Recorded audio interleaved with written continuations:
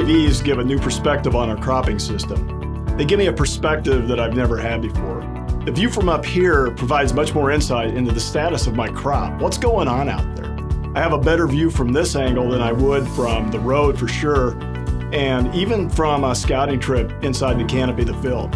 From up here, I get a macro view of that cropping system and what's going on in the field. And with this view, with this image, I can see that my crop's in trouble here.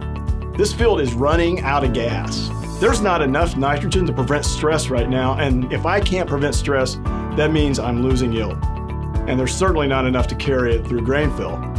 This corn is having a bad day, and our goal is to never let corn have a bad day. And just like the advances of UAV technology, 2 years ago, I not only wouldn't have seen the problem I had in my field, but I wouldn't have had the tools to fix it. But now I do. 360 Y-Drop is the precision liquid nutrient application system that adds late season versatility to self-propelled sprayers. Hi, I'm Jim Hedges, an agronomist and the sales manager at 360 Yield Center. And I'm also a farmer. And it's the results I have seen on my farm that has me so excited about the way Y-Drop lets me boost the efficiency of my nitrogen investment, as well as get the full potential out of my crop. Quite simply, corn likes nitrogen late in its developmental cycle. A lot of people are surprised that 75% of the total nitrogen required by the corn plant is used after V10. That's about chest to shoulder high corn.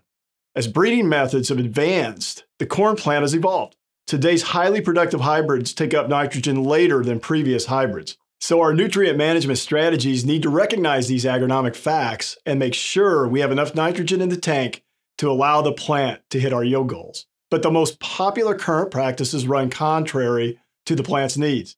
Often corn growers load the soil with their annual nitrogen supply before the seed is even planted. In the fall, this can occur with banded application of ammonia, or in the spring, it can be ammonia, broadcast liquid nitrogen, or even urea.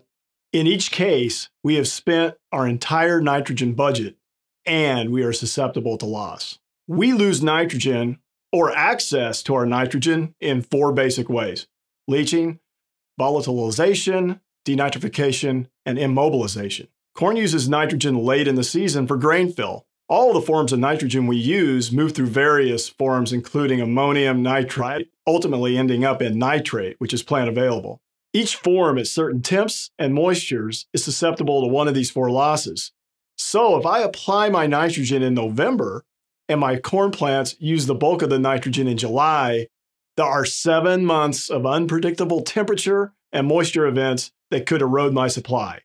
Even if I apply a weed and feed just prior to planting, I risk volatilization as well as denitrification from warm spring soils, as well as leaching from big spring and early summer rains. And while we can't stop these weather events, we can save back some of our nitrogen and supply it closer to the time that the plant needs it, after Mother Nature has shown us her hand. Like many growers, I have moved to a base plus approach to nitrogen management.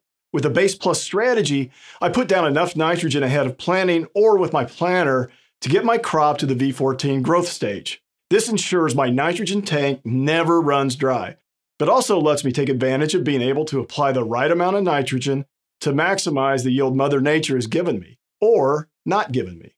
So come rain, sun, drought, whatever, I have the flexibility to provide what the crop needs.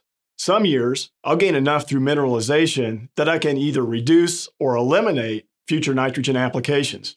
Other years, excessive rains may have moved the nitrogen out of the root zone, and I will need to replace the loss with a late season application. So how do I know? How do I answer the age-old question, how much have I lost? Or more importantly, how much more do I need? 360 Soil Scan is a tailgate nitrate tester that provides lab quality measurements and results of the nitrate nitrogen that I have in my soils. Pull a few samples, mix into a slurry, move to the sensor station, and it's about 5 minutes. And now I know how many parts per million I have in the sample. So what do I do with that? I flip it over to the nitrogen needs calculator and get a forecast of the additional nitrogen needed to reach my yield goal. And here's the tool that allows you to apply when and where it will be most beneficial. Our engineering team was absolutely obsessed with making sure This tool precisely places the nitrogen where the plant can get to it faster as well as more efficiently. The aerodynamic base slides through the crop canopy. It holds the application hoses at the precise angle to deliver the nitrogen directly at the base of the plant. The wide drop base mounts to the spray boom using these risers and a specially designed mount kit that is customized for each brand and model of sprayer. One supply line per row feeds both sides of the row through a splitter that can be equipped with variable rate nozzles or standard orifices to support variable rate nitrogen applications. Watch how the supply hoses consistently place the liquid nitrogen at the base of the plant. That's one reason why you see rapid uptake of nitrogen by the plant. Nitrogen moves with moisture, and most every summer morning, the dew from the plant is funneled to the base of the plant. This stem water, often the equivalent of 2 to 5/10 of an inch of rain in this localized area, can be enough to move the nitrogen to the root zone. And unlike culture systems that put the nitrogen 10 to 15 inches away from the root mass, wide drop delivers nitrogen to the heart of the root zone for rapid uptake. This bell curve shows that. Even after months of rain and time, nitrogen is still concentrated in a tight band. And if that band was placed between the rows, it's a long way from the root zone. Here's an example of the speed of uptake. These images were taken over just 4 days, from pale green to dark green, with enough in reserve to finish the season.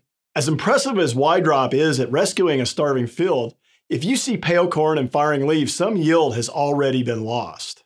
That's why a planned strategy for split nitrogen can eliminate the need for rescue. Results from our field trials in 2015 demonstrate how timing and placement can pay big dividends. In this Central Illinois study, we tested different timings and amount of nitrogen from a once and done approach to a base plus strategy. Here is a control strip with 225 pounds of ammonium sulfate applied just before planting. And here is the base plus treatment, 125 pounds pre-plant followed by 100 pounds of 28% nitrogen at V9. The result? 32 bushels of additional grain with the base plus strategy. And you can see the difference in both yield and revenue. A $100 per acre response. And the fact is, the later you go with nitrogen application, the stronger the yield results. Here is a field trial from Iowa that shows the difference between 60 units of urea applied at the end of May compared to 60 units at 32% UAN applied with wide drop 3 weeks later. The block with the wide drop yielded 235 bushel as opposed to the block with urea, which only yielded 191 bushel. This is the difference timing and placement can make. These kind of results mean that a lot of corn growers are searching for wide drop equipped sprayers for their acres. If you own a self-propelled sprayer, the simple addition of wide drop not only lets you capture the ROI for your fields, but opens up the potential for custom applications in your neighborhood.